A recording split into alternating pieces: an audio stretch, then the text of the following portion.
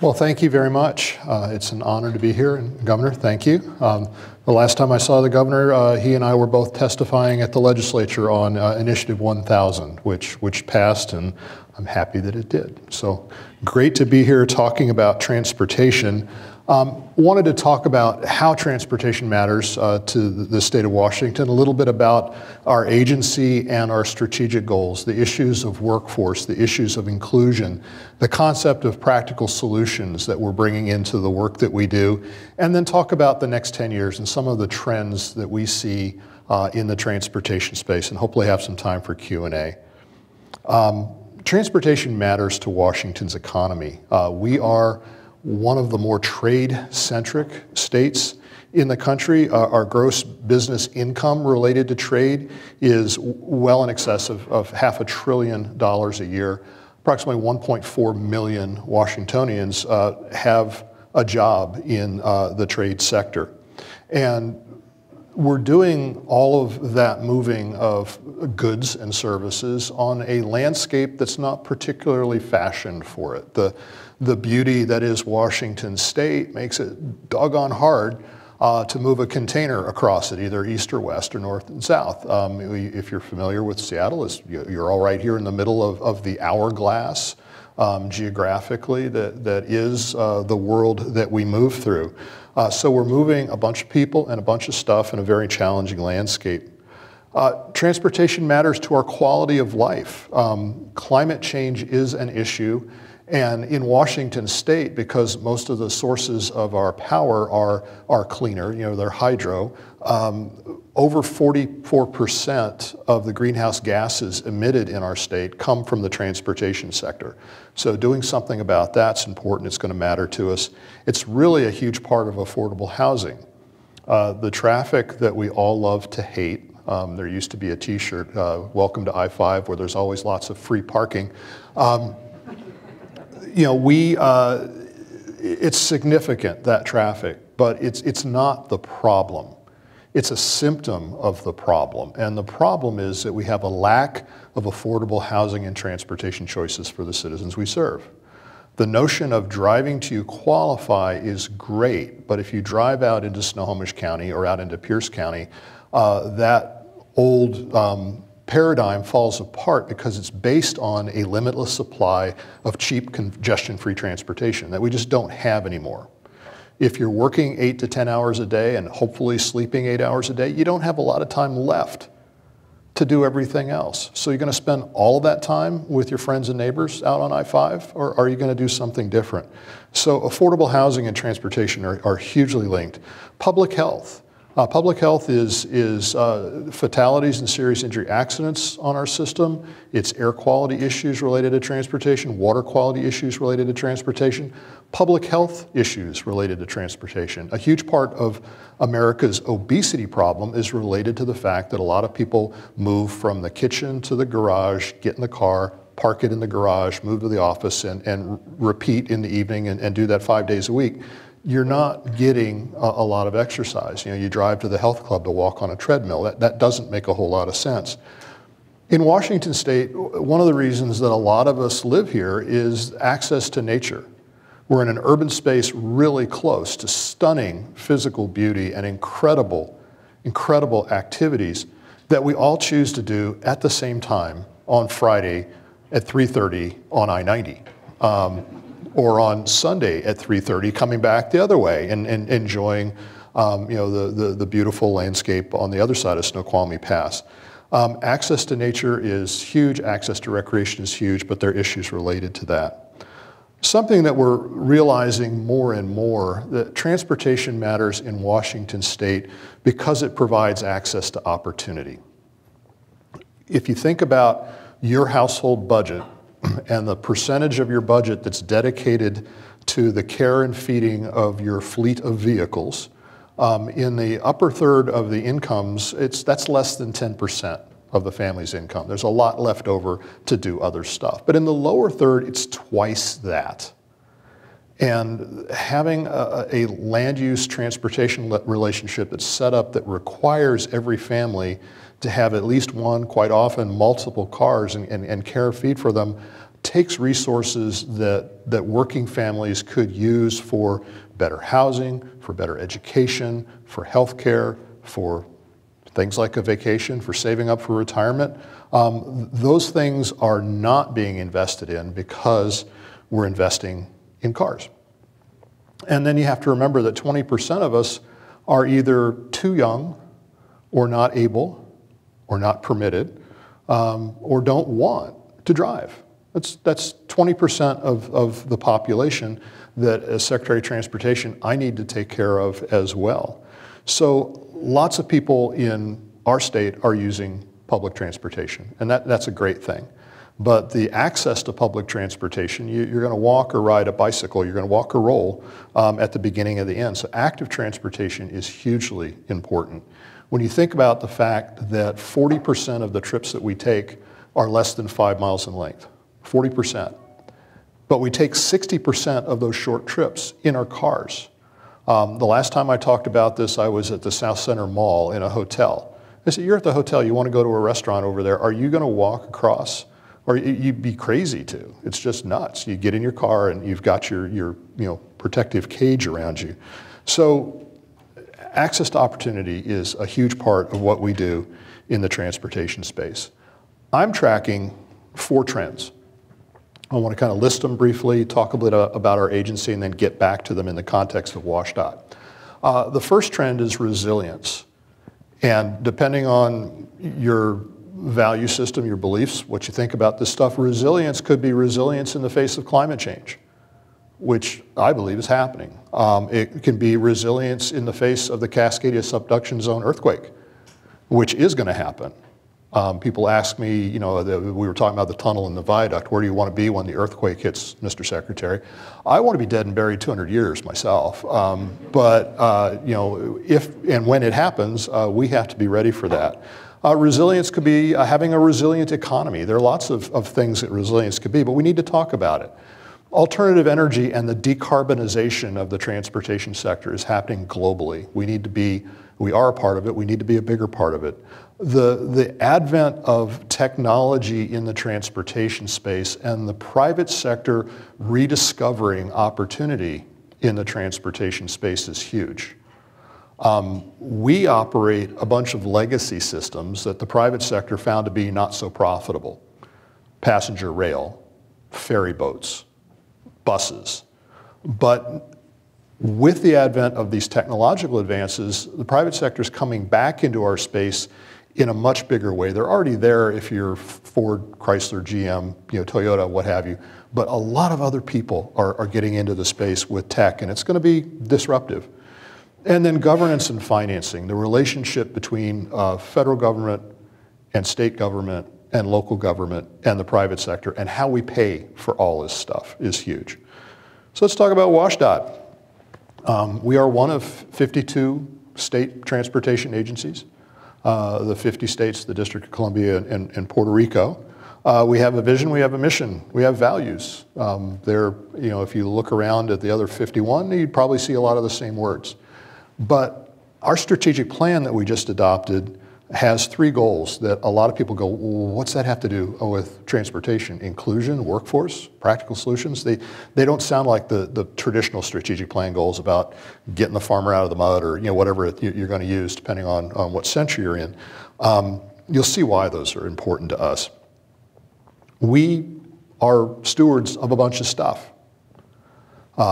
Lots of highway miles. I tell people, if you're looking for highways, we got them. But we've got other things too, with the ferry system and passenger rail and airports and public transportation and the like. When I was first introduced to this job back in 2015 when I was deputy secretary, all my friends were, wow, connecting Washington past $16 billion, great day to be an executive in the transportation sector because you got all this money to play with. I said, well, what's the system worth and how much should we be investing in this asset that we have? And nobody knew the answer to that. We had little stovepipe discussions about pavement and bridges and stuff, but what's WSDOT worth? Now, you fill in your own snarky line there. But what the dollar value, we didn't know. Now we do. It's approaching $200 billion. And when you have a $200 billion asset, you also have a $200 billion liability. You have to invest in state of good repair. We have calculated we should be investing $1.2 billion a year in state of good repair on our existing transportation assets. As of last biennium, the biennium that'll end at the end of June, we're spending $550 million a year. The legislature, in their wisdom, cut that amount by $90 million for the next biennium. So we are over $700 million a year short of the money to keep up the stuff we already have. It's like buying a roof for your house that's guaranteed to last 20 years and planning on dealing with it in 40. At some point, your living room furniture is going to get wet. And what's going to happen in Washington State is that a Secretary of Transportation is going to have to make the decision to load limit bridges on the interstate system so that full trucks can't travel to our ports, and to reduce speed limits on our highways because it's not safe to drive 70, to tie up ferry boats because they're not safe to operate, to turn off systems so that we don't have catastrophic failure. This is a serious, serious issue. It's not particularly sexy. It won't get you a lot of votes, but it's something that we need to deal with as a state. We are a statewide bunch. If you look at WashDOT, you think about a building in Olympia, a particularly unattractive building in Olympia, but we're in every community in Washington State. It's where we work. It's where we live and own property, and our kids go to school there, and we pay taxes and vote. Anyway, 6 regions. We have a lot of highways that we deal with. East-west interstates, north-south interstates, state highways, U.S. highways, the like. Lots and lots of miles, 18,000 miles of them, and all the bridges that go with it. We're unique in North America. There are other DOTs that own a ferry boat or two, but we have the largest ferry system in North America and the second largest ferry system in the world. And we provide 25 million rides a year on that system. We're very involved in railroad infrastructure. We work with the Burlington Northern and the Union Pacific that are moving freight through our state. We fund and contract with Amtrak to provide the Amtrak Cascade service. We also work with Amtrak on the east-west service and the Coast Starlight. We actually own 300 miles of short line freight track in eastern Washington that moves grain to market. And we work with all the other short line operators as well. When you think about public transportation and aviation in Washington State, you think about SeaTac and Sound Transit. But our role in public transportation is more important to the citizens we serve in the Okanagan and out on the Olympic Peninsula and down in South Central Washington, where people who can't drive have very few choices. So we're working with transportation, public transportation agencies all over the state. We're working, providing lifeline intercity bus service for citizens who need that service. And we also work with airports, big and small, around the state of Washington. What we're hoping to do more and more of is work with regional governance. And this, when you think about the United States and our constitutional structure and how we're set up, we've got a federal government, we've got a state government, we've got a local government. Local governments and economic regions quite often don't match up. Local governments and environmental sheds, air sheds, water sheds, what have you, quite often don't match up. So we've begun to experiment, in that it's been 50 years or less, in regional governance. And in Washington State, there are 16 either metropolitan planning organizations or regional transportation planning organizations, from the PSRC, the Puget Sound Regional Council, on whose executive committee I sit, on down to the group in the Okanagan and the Quad County RTPO that might have a full-time staffer.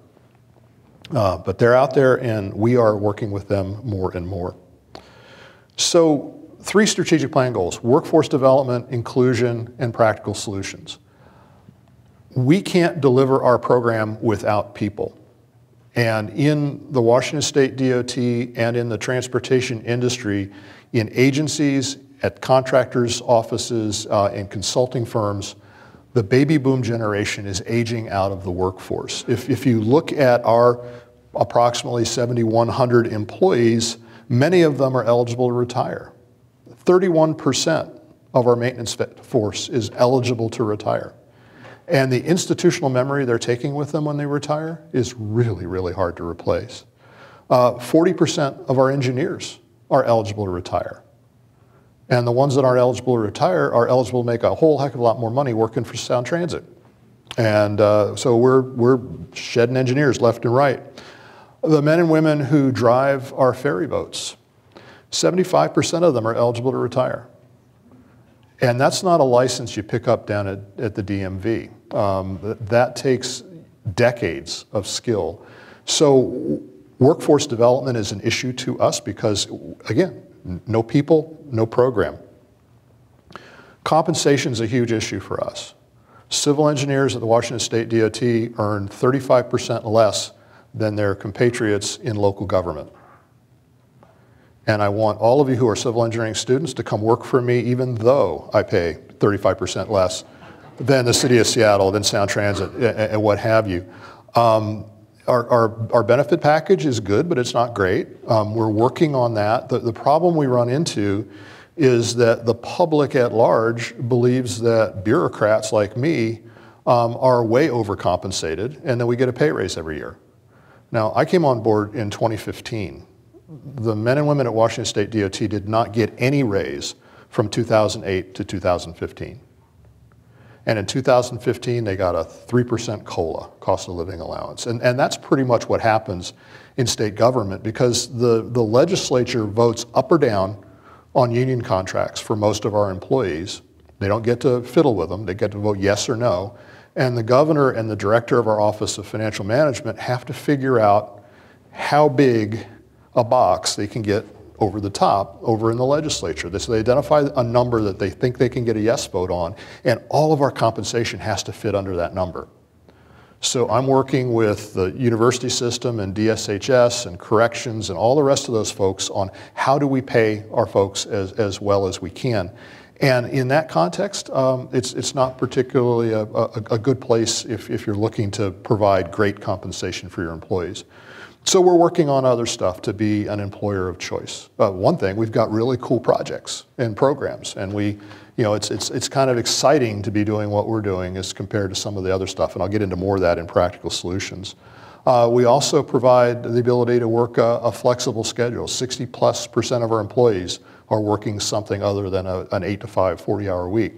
Almost 15% of our employees are telecommuting, because I'd rather have them telecommute than go take a job somewhere else. We developed an infinite work program. We lost a lot of people. Their first child would be born, they'd tell us they'd be back, and they didn't come back. That first 6 months of life is very, very, very expensive childcare. It's a different kind of childcare than later. So what we said, we tried it as a pilot. We said, bring your kid to work for those first 6 months. They start crawling around, then you got to take them to daycare. But as long as they're just kind of a lump there in the room, bring your kid to work. Maybe not if you drive a snowplow, but most of our folks are in an office environment, and put a playpen in the office. We'd work out a deal. Here's the agreement. Here's how we're going to work. We started it as a pilot in 2 of our offices, and by the end of the day that we started the pilot, we expanded it company-wide because the demand was there. Talking to our employees, it has a 98% positive response rate. Productivity is great, and the loyalty it engenders is just incredible. That we do that for families, they stick around. And what's really interesting is half of the employees who bring kids to work are men. So it's stuff like that that we can do that's a little out of the ordinary that maybe will help us respond to this workforce issue. Inclusion is also huge to us, and that's why the I-1000 conversation was so important. Right now, the majority of people in Washington State are Caucasian. Within a generation, there will be no majority. And that's a demographic reality. Births, deaths, in-migrations, out-migrations, you do the math, we're changing. What we do about that reality speaks a lot to who we are. And the way I describe it, if I had a really tough problem to solve at the Washington State DOT, and I gave it to two teams, same problem, two teams. One team's made up of 10 of my fraternity brothers, and they're going to tell you how good the University of Virginia basketball team is because we won the national championship, and don't forget it. But you take that other team, and it's a couple of my fraternity brothers, and some women, and some people of color, and some people who weren't born in Washington State, some people who weren't born in our country. Two teams, where am I going to get the more creative solutions to my problems? Obviously, from the team that has the broader and deeper resource base to draw from. So the fact that we're becoming a more diverse society makes Washington State stronger. Stronger in terms of our economy, stronger in terms of our quality of life. It's a really, really good thing. And so what we're saying at WashDOT is we want the people who work for us to look like the people we work for. And we are working towards that. More women, more people of color in our workforce. We want to work with any Washington business that's qualified and willing to contract with us. And we want our projects and our programs to be culturally competent. That's hugely important to us. I-5 and I-90, they move our economy. But if your family grew up in South Seattle or the International District, the Washington State DOT tore your community apart. Frederick Law Olmsted's a famous landscape architect. Beautiful, beautiful facilities. Did you know that Spokane had an Olmsted Park? It's under I-90. It's the path of least resistance. That's how we used to build stuff. We need to be culturally competent. We spend a lot of time on that. We're spending a lot of time bringing women and people of color into the construction trades. As fun as it is to code, we're trying to get people to recognize there's good money to be made in the construction trades in the transportation sector. 15% of all the hours worked on our contracts have to be worked by apprentices. That's our goal. We're actually achieving close to 19%. And 44% of the men and women who are working in that apprenticeship program are people of color and women. We are bringing diversity to our construction trades. And we, in our pre-apprenticeship support program, are putting money into things like childcare and lunch money and bus passes and things that young men and women need so they can get the training that they need to move forward. Another thing we're doing is a mentorship program with our friends at the Association of General Contractors and the American Consulting Engineers Council, where majority-owned firms are mentoring minority and women-owned, disadvantaged businesses, showing them the tricks of the trade, because the technical skills to do construction, a lot of them have. The wherewithal to deal with an agency like mine, not so much. So they're getting that training, and we're bringing diversity into our construction and consulting engineering workforce. So what about the program?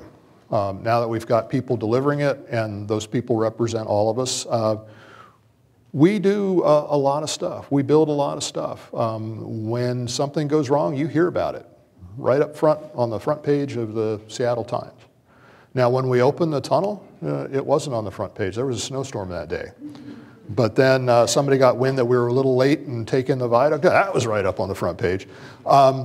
It's important that you recognize, because you're our customers. The Nickel and Transportation Partnership Act programs, 2 programs that the legislature funded, 382 projects, 9 out of 10 on or under budget, 9 out of 10 on or ahead of schedule. Connecting Washington, the program that was passed in 2015, we've got 18 projects completed so far, 100% on or under budget, 90% on time. That's not bad. I had a citizen call very grumpily that the ferry he was on was late, and why couldn't we have on-time performance like Alaska Airlines, damn it. Alaska Airlines has the best on-time performance in the industry. They're 88% on time.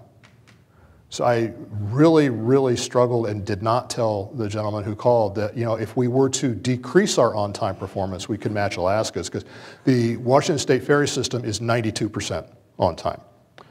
We do good work, and we're recognized for it. We win awards. I just got back from Washington, D.C., where the Alaska Way Viaduct program received the Grand Conceptor Award from the American Consulting Engineers Council.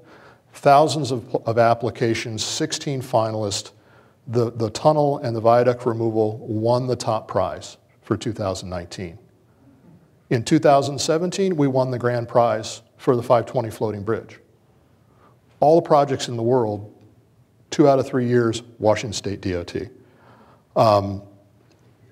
The reason I brag about that is if you have a policy difference with me or my boss, if you think we ought to be going about our work a different way, let's have a policy discussion. But too often these days, the conversation gets down into competence and integrity and attacks on character. And it's really, really important for you to know that if you disagree with our policy direction, and there's nothing wrong with that because nothing I ever did got better because everybody agreed with it, do not attack the integrity and the competence of the men and women at WashDOT, because they do the job. And we do a lot. We're very good at developing and delivering projects. These are the projects that are in the Connecting Washington package, where they're at, and I could get into infinite detail on that. Just in the Puget Sound, there's a lot more.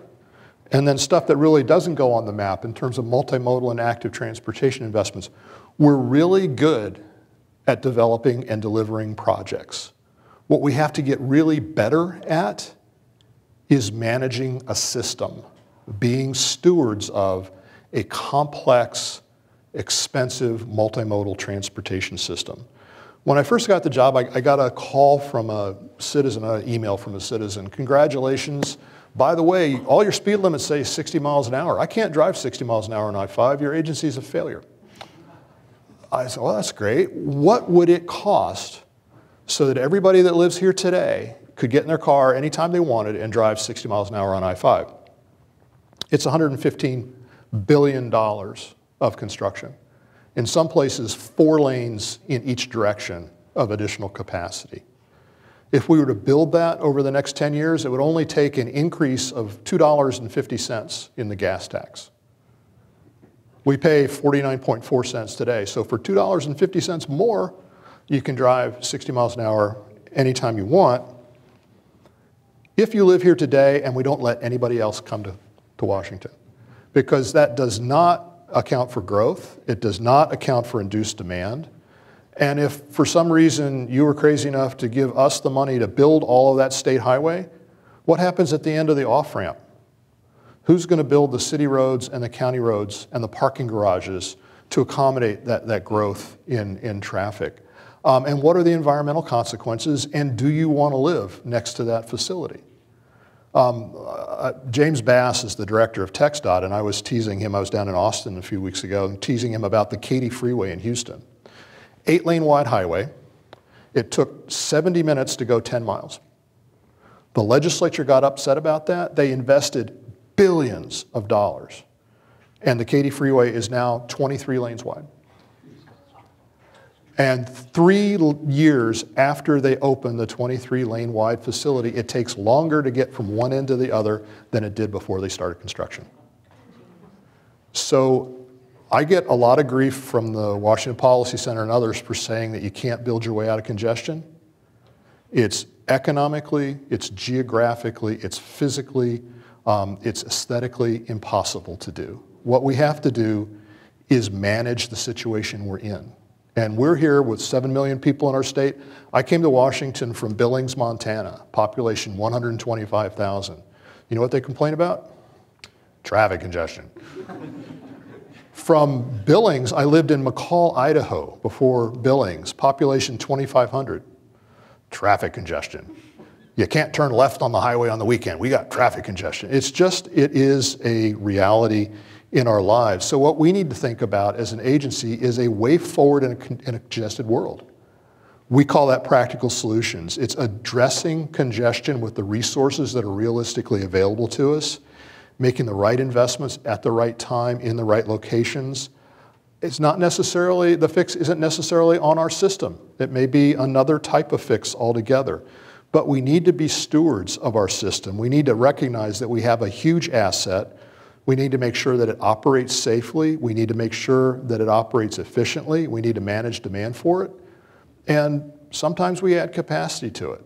But it's a little more complex and nuanced a conversation than the answer is a new lane and a new interchange.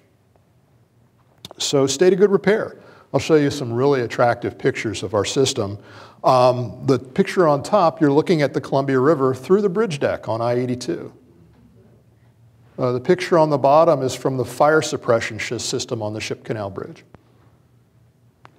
We had a fire, the bus from the track team that burned up on I-5.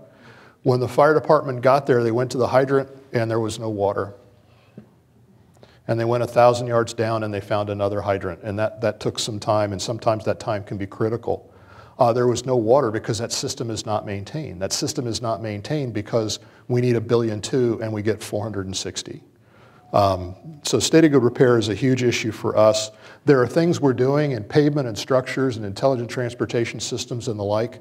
But one of the things we're doing in pavement is we are transitioning our asphalt highways from being primarily hot mix asphalt facilities to being primarily chip seal facilities. 10 years ago, most of our facilities were hot mix asphalt, and we paved a mat of asphalt on them. Today, we're approaching 2/3, and I think it's going to stabilize at about 3/4 of our flexible pavements are chip seal. And the ride quality's gone down, and the safety's gone down, but it doesn't cost us as much to maintain them. And when you either fund the system you want, or you get the system you fund, and that's where we're at with state of good repair. We also have issues of right-of-way management. Other than congestion, the argument I get from most people is about all the trash on the highway. What's WashDOT going to do about all the litter on the highway? Well, I'm going to ask you to stop littering. That would be a great start. Tarp your load. When we look at our maintenance budget, we have to plow snow, we have to repair guardrails, fix potholes. Litter is in that mix. It's ugly, but it's not as mission critical as the other stuff. Vegetation management. Remember when I was a kid, the freeway right-of-way looked like a golf course. Now we have a no mow, no spray policy. That's good environmental policy. It's also good economic policy because we're not paying to mow stuff, and we're providing habitat for pollinators, which is really good. Homeless encampments. That's another place where we're asked to address a symptom of a problem. Move those people out. Great. Where? Where do I put them? And who's going to protect my crews while we do that work? We'll send a single individual out to work on one of our traffic control cabinets, and they'll go down the hill from the highway, and there's a half dozen homeless people who are quite often more the victims of crime than the perpetrators of crime, but it's not a safe situation for me to put an employee in. So when we do homeless cleanups, the police need to be there, social service workers need to be there. It's a complex issue. Safety is huge. We're a target zero state. Safety first. And quite often when you hear somebody say safety first, it's so we can get it out of the way and go on to adding capacity to our system, unfortunately. I was in Copenhagen. The city government in Copenhagen was just appalled that last year 5 people died on their system. 5. We're a target zero state, and when the Amtrak Cascades train crashed and 3 people died, I was brought to hearings in the Senate and the House, and we had international coverage of it because 3 people died. Did I feel bad about that? I was asked, you're responsible, do you feel bad? I absolutely feel bad about that. And that same week, 10 people died on the highway. And the week before that, and the week before that, and the week before that. 540 people a year on our highway system die in Washington State. And the number's not going down. There's a lot that we do in terms of incident response and infrastructure investment and the like. But again, the money isn't being spent in this area. Another place we spend a lot of time talking about is managing our system. TSMO, Transportation System Management and Operations. TSMO is really hot in our world right now. I on the steering committee for the National Operations Center of Excellence. That's TSMO. ITS America, that's TSMO. The Cooperative Automated Transportation Coalition, that's TSMO. It's about traditional traffic operations. It's about mobility on demand. It's about connected and autonomous vehicles. It's about transportation demand management. It's about planning and partnering in policy development to do a better job. It's about taking the stuff we own and getting more out of it. This is a NACTO drawing of a typical 10-lane arterial street that in the 20th century you could move 30,000 vehicles and people on that particular piece of road. But by applying technology and management systems, you can bump that up to closer to 80,000. And that's a great hypothetical, but we're doing that. We're doing that. We've invested $1 billion in intelligent transportation systems in Washington State. Some of it's really popular. Our I-405 express toll lanes are really, really popular. The Seattle Times did a poll. 70% of us don't like tolling. Anybody here like tolling? I don't like tolling. I mean, pay a toll, why? I want to ride for free. How about a tax? I don't want to pay a tax either. How about, and of course it's going to poll poorly. But it works. It works. This is, on the left, Interstate 5 at about 130th Northeast, 105,000 cars a day. On the right, I-405 at 85th, about 107,000 cars a day. This is a typical rush hour, peak hour situation. 5 lanes of traffic in each direction on both facilities. I-5 is 4 general purpose lanes and an HOV 2 lane, high occupancy vehicle lane. I-405 is 3 general purpose lanes and 2 express toll lanes where you can ride for free if you've got 3 people in your vehicle, or you can pay a toll to ride in that lane, and the toll goes up or down to manage the speed that those lanes are operating at. Same pavement, same concrete, asphalt, steel. We're moving 35% more cars in the peak hour on the express toll lanes. 35%. Do you know what it would cost us to add 35% of physical capacity to that facility as opposed to putting in cameras and collecting money to pay for the cameras? 35% more. And when you move from cars to people, it's even more than that. And that's before we put bus rapid transit on I-405 and start moving high capacity transit in that corridor. So we're doing some really cool stuff there. Our transportation management centers, if you have a chance to go visit the TMC in Shoreline, it's really cool. Lots of TV cameras and stuff, our ramp meters, the express toll lanes I talked about, all the other stuff we're doing, even down to a reservation system on Washington State ferries. Not particularly high tech, but the system works a lot better with the application of that technology. And we're beginning to put other things in place in the cooperative and automated transportation world.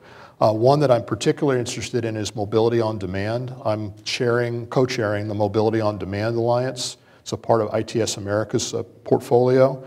The idea is that your mobility device is your phone, and you ask your phone, I'm here, I want to go there. It gives you a half dozen ways you can go with the cost of the trip and the time of the trip, and maybe the environmental consequences of the trip, or if you're like me, how many Fitbit steps you're going to get if you take one trip versus the other. So you get all these choices. You pick one, it does all the financial transactions for you and gives you all the permissions to go. Really cool. It will allow us to leave our cars at home or not own one because we'll have certainty that we didn't have before that we can get from here to there at a reasonable cost in a reasonable period of time. But we need to think about, okay, what about the Americans with Disabilities Act? Does everybody get that opportunity? Is this just for rich people? What are we going to do? Is this going to compete with public transportation or leverage the investments we've made in public transportation? That's the stuff we need to be talking about in this TSMO space, and where civil engineers in particular need to stand up and be a part.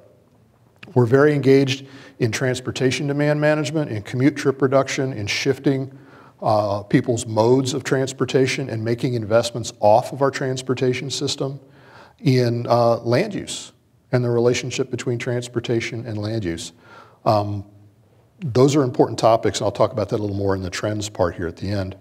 And then capacity. Don't let anybody say that Roger Millar said we don't want to add capacity to the transportation system.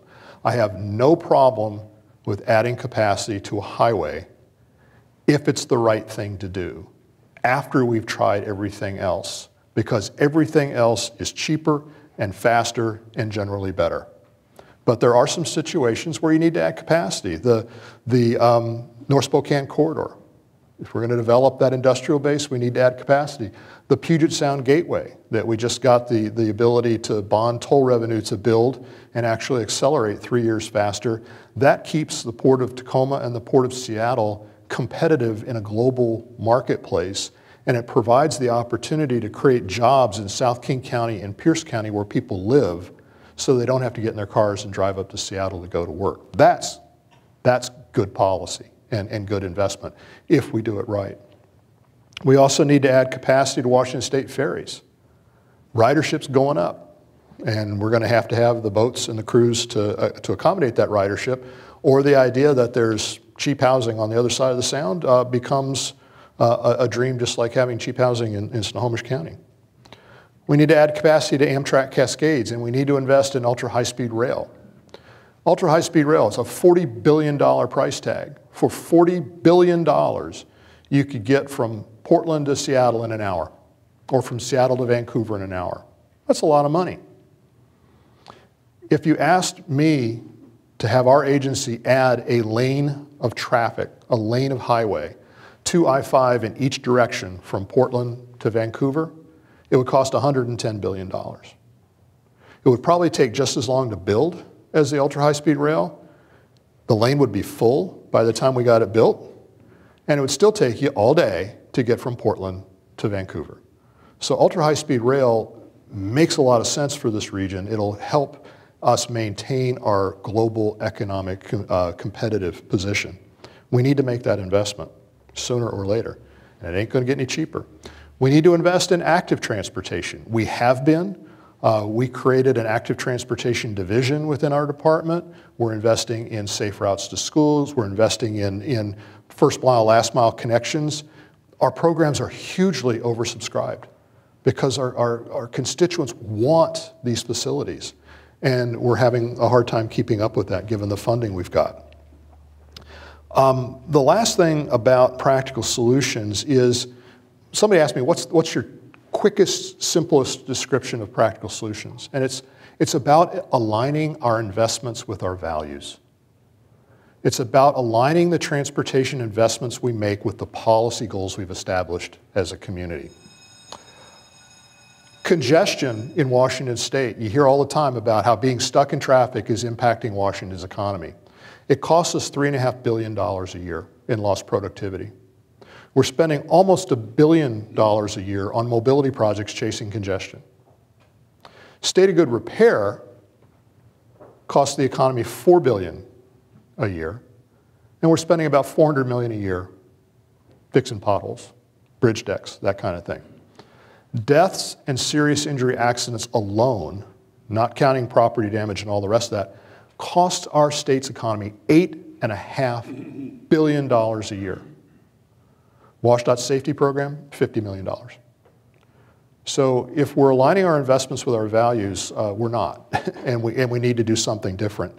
That's something that I'm hoping that we'll be talking about with our constituents, with the legislature, with leaders in local government, ports and transit agencies and the like as we move forward into the next 10 years, which are going to be incredibly disruptive. 1900, there's one automobile in that picture. 1913, there's one horse. It was not a good time to be a farrier in America. Is it a good time to be a truck driver in America today? Or an auto manufacturer? The disruptive nature of the things that are going to happen in the next 10 years. Let's look at resilience. Again, are we ready for climate change? Are we ready for the big earthquake? Are we ready to support a resilient economy? We have a $3.1 billion fish passage obligation over the next 10 years. We have $7 billion that we need to provide for preservation to meet the unfunded need. We have $1.5 billion in Western Washington just to bring all of our bridges up to seismic standards. We need another $1 billion easily in safety and system operations programs, and we have these modest projects like the I-5 bridge over the Columbia River, or the US 2 trestle between Lake Stevens and Everett, or State Route 18 over Tiger Summit, or completing I-405 and 167, or doing something about I-5 between Marysville and Tumwater. None of this is funded today, none of it. Alternative energy, the decarbonization of our transportation systems. Worldwide, we're moving away from the internal combustion engine. We're moving away from oil and gas to electricity, to hydrogen, to other ways of getting around. Other countries are investing in it. Other cities are investing in it. We're investing in it. We need to do more. EV charging stations. We're converting our ferry fleet to be hybrids. They're going to run on batteries with diesel for backup and diesel for when the big earthquake hits. Transit. We're converting our transit fleets to electric power. And we were just talking about the public service transportation for the disabled and elderly and changing that fleet over to something that's decarbonized. And then e-bikes and scooters and all the fun we're going to have with those. Technology, the cooperative automated transportation, that idea that your computer's going to drive your car. My computer's never failed me. Has yours?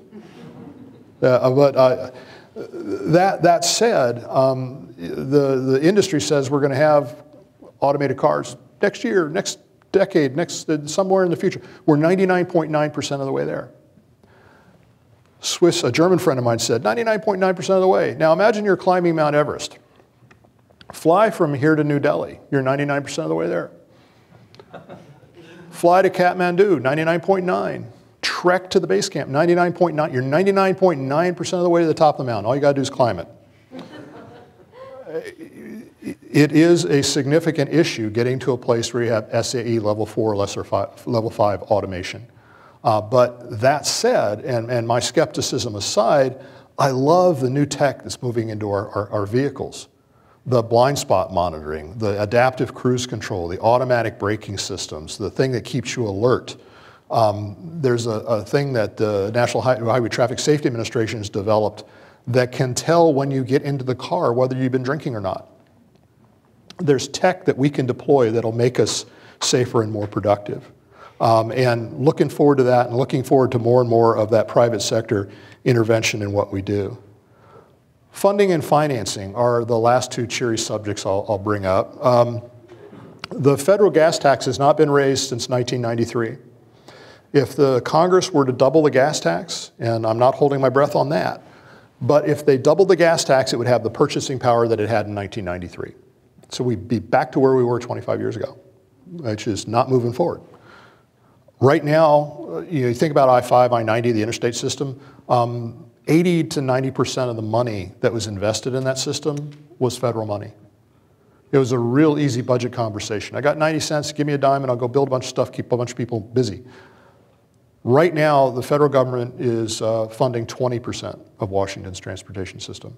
The money that's in the system is ours, it's more real, they're harder conversations.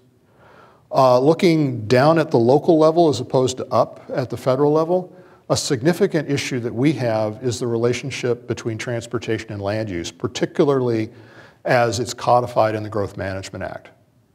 The Growth Management Act is incredibly good legislation. It's been around for 25 years. It's served the state well. The GMA specifically exempts state transportation facilities from consideration by local governments when they develop comprehensive plans and when they review and entitle development. So local governments and developers have realized the way they solve their transportation problems is move them as quickly and as cheaply as they can to a state highway, because then it's not their problem anymore. It becomes all of our problem. A great example of this is in Spokane. If you're from Spokane, you might know it, but south of I-90 and west of US 195, a hillside that was in the urban area that Spokane wanted to annex into the city. It wasn't connected to their city street system at all. It was an isolated island. We identified you need to build an arterial. It's going to cost you $40 million. They didn't want to spend the $40 million. The developer didn't want to spend the $40 million, which I would posit to you, that would indicate to me that the development isn't viable. If it's only viable if you subsidize it with a $40 million investment rather than having the development pay for it. What they did instead is they entitled it without the investment. So there are thousands of homes there today, and the neighborhood streets are great. But to get to work from those neighborhoods, you go down to the bottom of the hill to a stop sign, and you turn left across 5 lanes of 65-mile-an-hour traffic. And people have died at those intersections, and it's on us. So we're looking at fixing that problem. The fix on our system is $450 million to solve a problem that could have been solved with $40 million up front, or could have been solved for nothing by redeveloping redevelopable land in Spokane rather than sprawling out all over the landscape. I pick on Spokane because it's a particularly egregious one, but we got them everywhere. No one is immune to that, and we're just as guilty as the rest of everybody by just sitting by and letting it happen. So we're raising that issue. And then the last thing is, how are we going to fund all this? We have a 49.4-cent gas tax. You know what electric vehicles pay for gas? Nothing. And we're seeing that decarbonization of the transportation sector. That's going to be interesting. Nobody likes tolling. Nobody likes congestion pricing. Nobody likes road user charges. Those are the tools that are in the toolbox that we're going to have to be talking about. But when you look at where the funding we have today comes from and where it goes, everybody assumes since Washingtonians paid the 3rd highest gas tax in the country that yours truly walks around with a great big checkbook to solve everybody's problems. 49.4 cents. Back in 1998, we had 8 cents of gas tax that went to fund everything the Washington State DOT does. 12 cents goes to cities and counties. And then we did the nickel, and we did the TPA, and we did Connecting Washington. So that money is all legislatively directed. The legislature doesn't say, here's the money, go manage the system, Mr. Millar. The legislature says, here's the money, and here's a list of projects to build. So it's 100% earmarked funding to build projects and build programs. So what we've gone to the legislature and said, and what I just did with the legislature, is we don't have the money to operate and maintain the system we have. We need funding. And what we get is, here's some funding to build some more stuff that you don't have the money to operate and maintain. And we've been doing that for a while now. But when you look at 2029, in 2029, 52% of our gas tax will be going to pay off bonds for stuff that's already built. We'll have a little bit of money left down there, that 2.9 cents for the earmarks.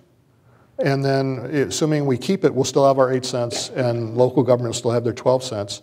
It's not going to buy what it bought in 1998 or even what it's buying today. So you're going to have a whole generation of elected leaders with constituents who want change, and they won't have the resources to make it happen. So we got to do something different. We have to come up with a system that accounts for cost of living, a system that is responsive to our land use policies and our economic policies and the like.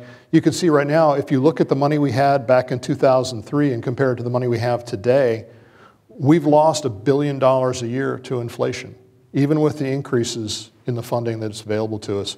And look, 10 years out, it'll be $3 billion a year because our revenue streams are not particularly progressive.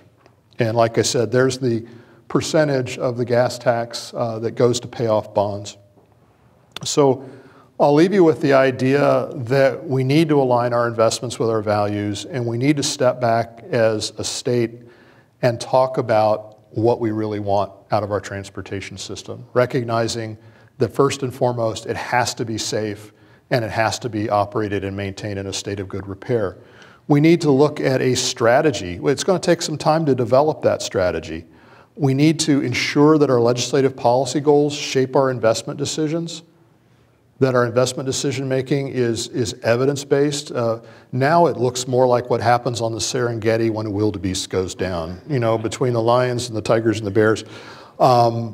We need to improve our project quality, and that's not the quality of what we build, but the quality of what we scope.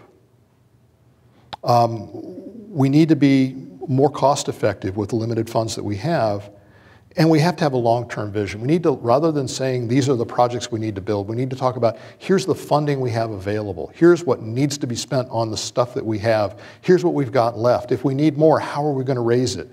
We need to have that conversation.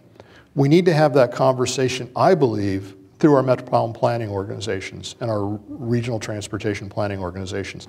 They need to have the resources to do that job right. Those are regional councils of cities and counties and ports and transit agencies, and the DOT's at the table too. Let's have those 16 conversations around the state, roll them up into a statewide conversation, and have a rational policy for how we invest in designing and building and operating the system that is so important, that matters so much to all of us. So I hope I've left you with the impression that transportation matters, that WashDOT delivers. I'm very proud of our agency. That workforce is a huge issue for us, that inclusion is going to make us a better agency and a better state, that we are delivering today's programs, but we need your help to move Washington forward in a congested world. So, thank you very much.